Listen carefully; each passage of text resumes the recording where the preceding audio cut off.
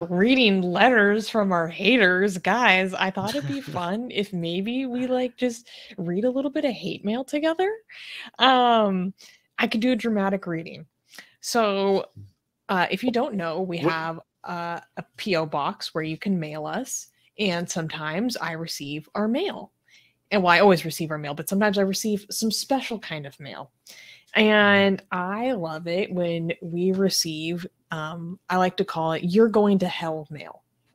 So I thought maybe it'd be interesting to read together something I've received recently.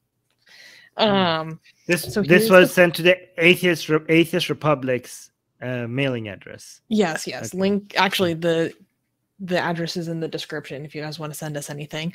But here's one: "Heaven or hell, which one will you choose?" And what does it say? "Are you going to heaven or hell? The Bible teaches that many seemingly good people are going to hell because all have sinned." Okay. You might be wondering, yes, there's hope. God sent his only begotten son. Oh God, I can't even continue. Okay. Let's look at this one. "Insured to death." This one confused me because it starts to go into look at this, Armin. This is very confusing. It starts to go into different types of insurance, and then like the cost of insurance, including alien abduction insurance, terrorism insurance. Yeah. And then it's like, you might spend a fortune insuring yourself against all these losses, but what about the loss you're going to face at death? The soul, loss of your soul is mentioning your soul. I mean, Yeah. Quote, "For what shall it profit a man if he shall gain the whole world and lose his own soul?"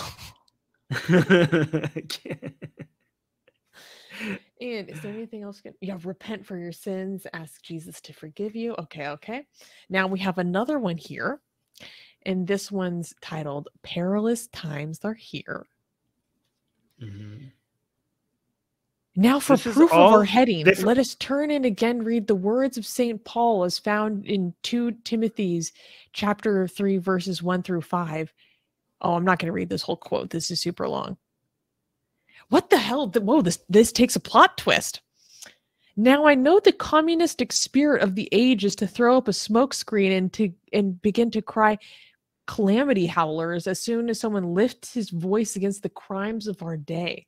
Some are so dyed in the wool they think it is a crime to say anything about their beloved denomination, even though they will admit that there is an awful falling away.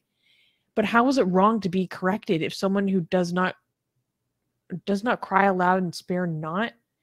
Well, whether we are labeled calamity howlers or whatever they may call it, it is high time that we are waking out of our sleep and, like Jeremiah of old, crying, 'Thus saith the Lord.'"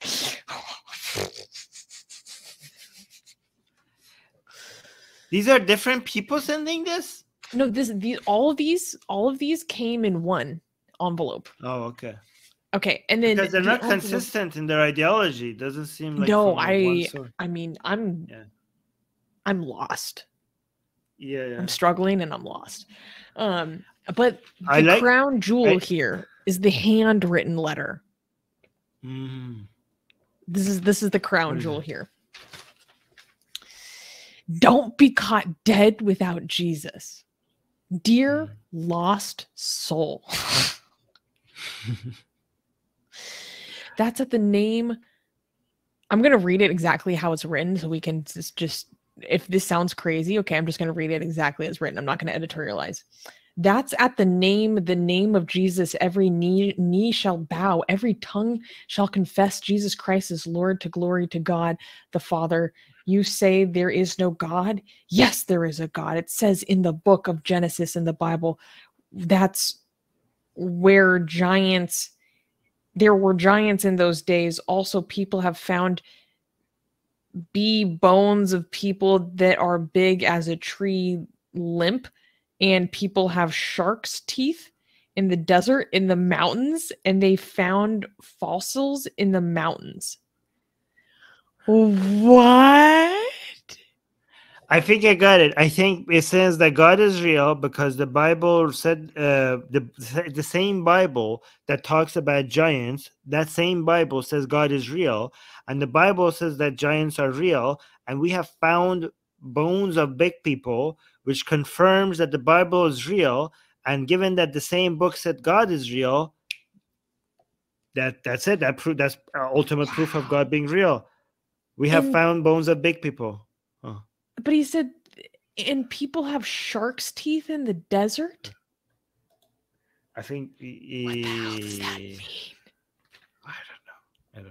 I'm trying my best here. Also, the rainbow is God's promise. He never flood the earth again, and before the flood, it never rained. The earth was water by a mist. Also, there were caves at the bottom of the ocean. Okay, cool. Before the flood, the caves were lived in. After the flood, the caves were covered by water. That's why people who go dividing in the sea find caves. Diving. No, but I know, but it says dividing. So the caves were above the ocean. That's why there are caves at the over of the bottom of the ocean. And they also found pieces of Noah's Ark too. Also, the dogwood tree is the tree Jesus died on.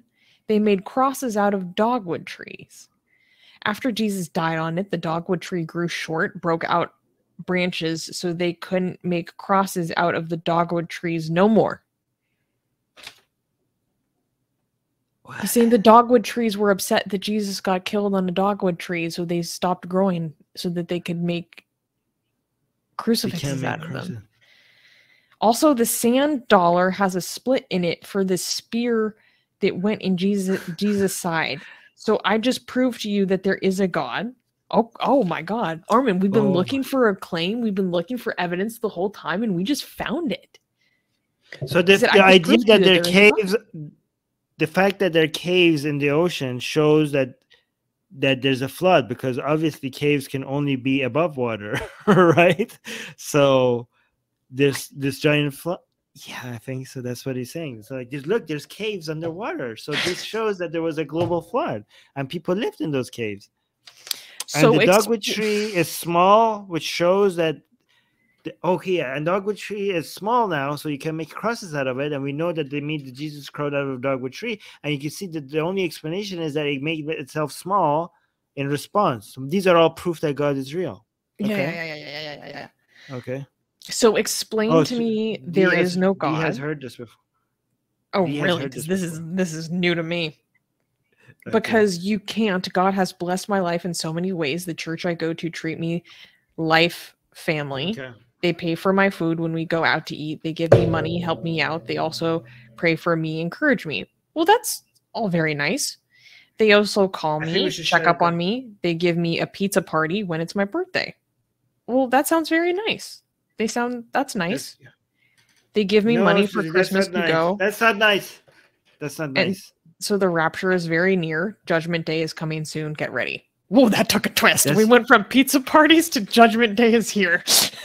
Yeah, because all of that proved that pizza party and all of that and the trees, Susanna. That means we have to shut down Atheist Republic. Guys, this is our last show, okay? Obviously, God is real. This has been proven. I've never seen a more solid proof. So today we announced, Susanna, this is the last show of Atheist Republic. Yeah, where's your book? You can throw away your book now. Why there is no God? Like, we know why now. No. We know that there is. Sorry. We finally found been fun, guys. Evidence, that claim that was going to... Yeah. It's been fun, guys. I'm sorry. No. Okay. I don't know. It's so interesting to me. Like, it's so, from a psychological level, like, it's just so clear. It's like, God has blessed me in my life. And then it spends like several sentences talking about just like people being in their life and being nice to him. Like, I'm happy for that person that they have that. Right. But like, you have people that pay for your food when you go out and they help you and encourage you. Like, that's awesome. I'm happy for you. But why do you need I'm not happy. I'm not happy. I'm not happy for you because people paying for your pizza means that God is real. So I'm not happy. Like, that means that I have wasted my life. Why? Anyway, we should. You know what? I'm not happy. I'm not happy. Fuck your pizza party. I want you to be sad. No, I'm kidding. Oh my God. No, I'm not. It's fine. It's good. It's good. That's fine. You can now get the sexiest blasphemous art ever known to mankind for free. Too sexy to show most of it here on YouTube. We draw Muhammad, Hindu goddesses, sexy hijabi art, Jesus, Mother Mary, Japanese god, Greek gods, and much, much more. Click on the link below where it says get our free blasphemous art.